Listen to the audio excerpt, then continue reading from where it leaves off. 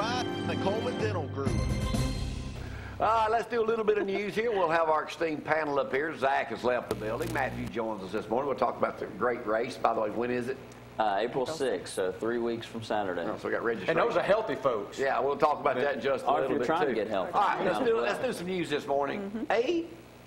ATV dispute, that's a four-wheeler, leads to gun drawn. This is out of front page USA Today. Excuse me, big difference. Athens News-Courier.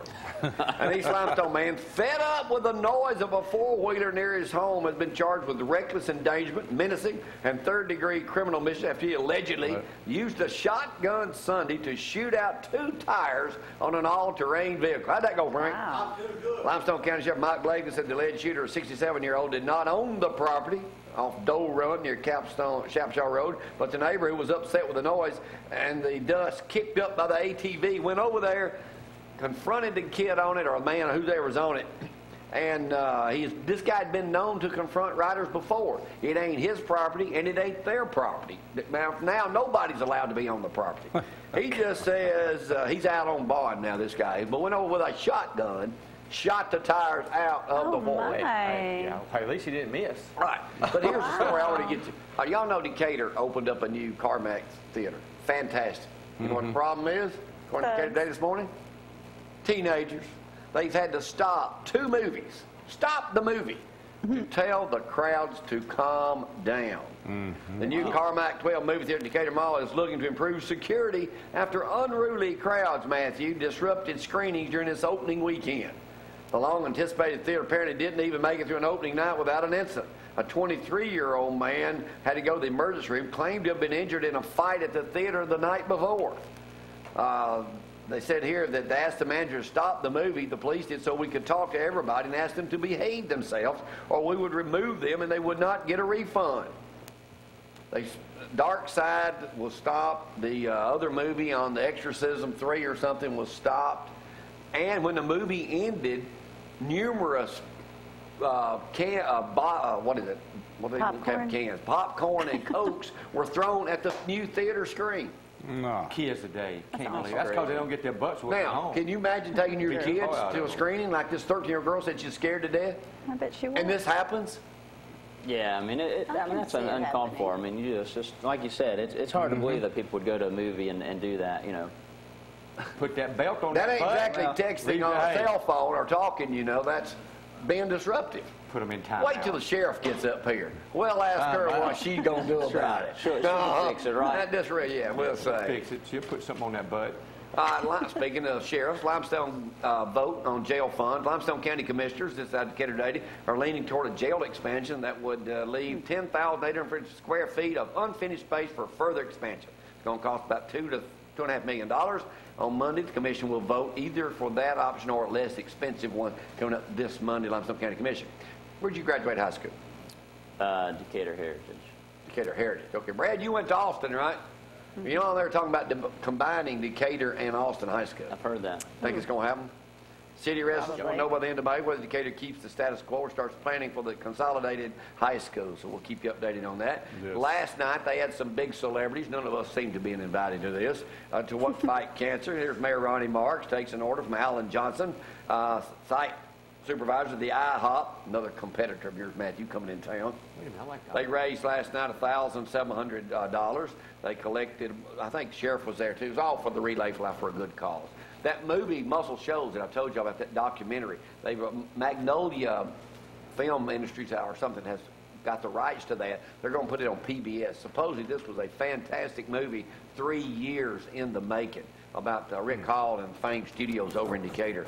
Third Friday's back with a bang this weekend. That's first time of the year they've started that over in Decatur. You ever been to that? They say it's really good over in downtown Decatur. Now with the Mellow Mushroom open, they got even more stuff over there. When are they going to do a movie on you? Documentary. Oh, I'm doing it myself. Tuesday through Friday. Or there was a mockumentary about you. What? Mockumentary. Mockumentary. No, she said it right. Tuesday through Friday, 6 a.m. 6 a.m. My next door neighbor asked me yesterday, who always seems to look like I got to punch in a time card to come home. When do you work? Well, you ought to be up at 4:30 when I'm coming in. Okay, she He walks in now, and I just got through talking about it. We're going to get her thoughts on this in just a moment. The good sheriff of Morgan County. She got a gun. You'll say yes, ma'am, to her. She can take you. Tanner Community, they were on the program earlier this week talking about how they can get rings. They need $12,000. They seem to win everything in state. That's a drug dog, Anna. It's all over her. The Tanner High School boys track team won last spring. Football team won this year. Basketball team won again. So they need $12,000 for rings over that way. Of course, y'all did hear about the big trial being moved to Wetumpka. Harvey Up died. Yes. The man accused allegedly of poisoning Auburn's trees over that way. Accused. He admitted to it. All right, a couple of national stories. Of course, I told you I'm poked out. Yes. Poked out. I'm poked. Heard enough. He was not supposed to win it, but he did. His name is now Pope Francis. But that, I don't know where he got that from. His name is, wait a minute. Okay, how do you pronounce George? Is that George or? I'd go Or- George. Or if it's Spanish, Giorgio. it'd be Giorgio? Giorgio. Giorgio Mario No. Bergoglio. I mean, that's his real name. Well, heck, Where'd he get Pope Francis? Francis is a better All he name. needs is a kilt, and he'd be the proper name, Francis. Anyway, Wearing he's dress. in. He's in. So you don't know how to That's- come up with Pope names? Huh? You don't know how to come up with Pope names? The Saints. You should have educated us. That's why I come, is for this kind of education. I feel like I'm missing out this morning. Next time I'll have that, Matthew. I'll keep my good eye on you. That's the first time a European. A little national news this morning. Okay. Police in Utah say they arrested a husband and wife bank robbery team that took their two children along for the heist. How'd that go, Frank? 27-year-olds were both caught with a 5-year-old and a 2-year-old in the back seat, probably safely strapped in. According to the Salt Lake Tribune, the couple told police they robbed the bank because they faced eviction and growing medical bills. Always a good reason to rob a bank because you need money. Police say a woman in New York was holding her baby boy, 10-month-old, plunged 8 stories committing suicide. Killed her, baby survived with no injuries. Why? Baby bounce, Wonderful. what they say. All right, don't forget, join the herd, Athens 4-6-13. Matthew, we'll talk more about that in just a little. 10K 5 and 1 mile run, you can register on that. And they just told you he did about Wes Weckler. I'm a big NFL fan.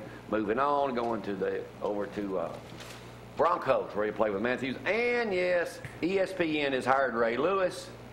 But they checked him out on that, when he was in that double murder down in Atlanta, He got Buckhead convicted, years he got ago, out. that he pleaded guilty to obstruction of justice too. Y'all believe that? Yeah, he was obstruction, all right. He's the one who did it. Yeah.